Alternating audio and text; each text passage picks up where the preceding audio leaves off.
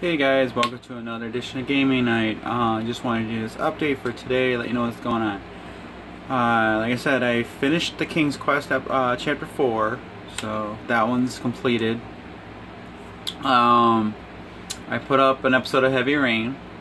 I also uploaded part 1 of my playthrough of a game that I told you about that was a surprise for Halloween, around Halloween, so that one's up. And I'm working on just finishing up right now. I'm going to be uploading awesome board games in my collection, another episode, so that's going to go up today. So sometime today that'll be up. So this update is part of up videos.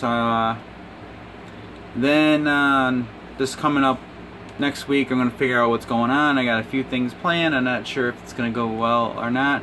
I have a lot of work hours this week due to some stuff going on, so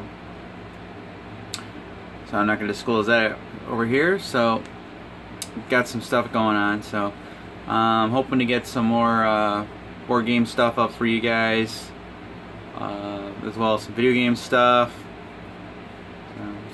This month is going to be a pretty good month for horror and other odds and ends that I'm planning on playing. So I gotta go through my collection and see what I got, and we'll go from there.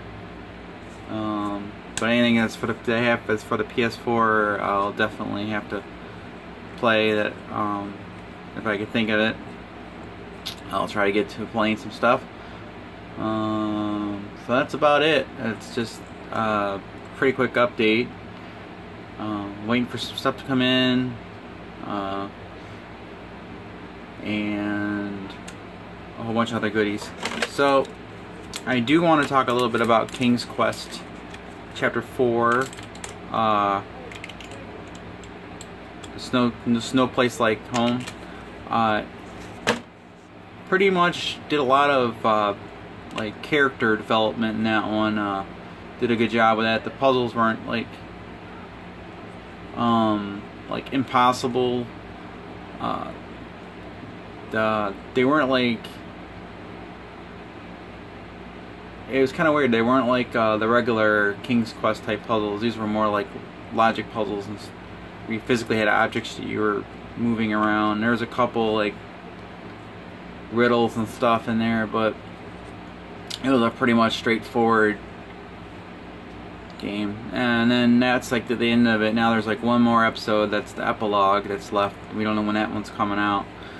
So, and then that's going to wrap up the entire series of the King's Quest. But I do enjoy the games. I mean, they're trying something different for the modern gamer, the newer gamers, so hopefully the younger ones that weren't familiar with the King's Quest games. So on a whole, they did a good job with that, and they got a lot of backstory. A lot of stuff from the other games, so there's a lot of reference to the games from the previous ones back in the day. So I got a lot of those references that were pretty nice.